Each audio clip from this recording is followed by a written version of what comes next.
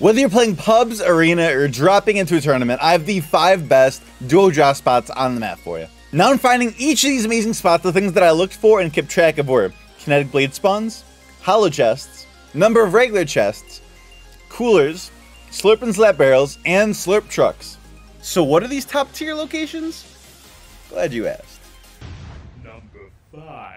Coming in at the number 5 spot on our list is going to be a spot just to the west of Mega City called Windrush Ravine.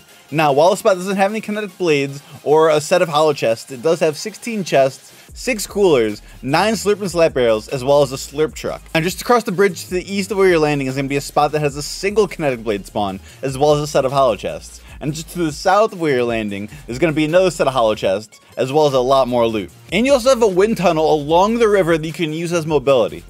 Number 4. Coming in the number 4 spot on our list is going to be a spot at the very bottom of our map, just south of Steamy Springs, called Lotus Lookout. Now the spot has 2 kinetic blades, 12 chests, 2 coolers, and 4 slurp barrels. Number 3. Coming into the number 3 spot on our list is going to be a spot at the eastmost edge of the map, just north of Naughty Net, called Restful Retreat.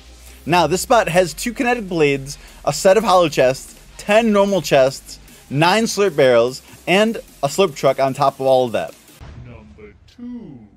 Alright, coming in the number 2 spot on our list is going to be another spot at the very bottom of our map, just south of Kenjutsu Crossing, called Burning Beacon.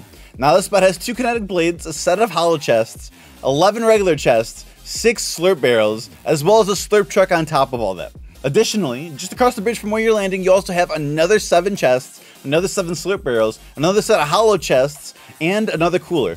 Number 1. Alright, last but not least, the final spot on our list, coming in at number 1, is a spot just north of Mega City, at a spot called Drift Ridge. Now this spot is loaded. It has 2 kinetic blades, a set of hollow chests, 25 regular chests, 5 coolers, 10 slurp barrels, as well as a slurp truck on top of all that. Alright guys, hope you enjoyed the video. That about wraps it up. Pick a spot, master it, never die off spawn again, and I'll see you guys in the next one.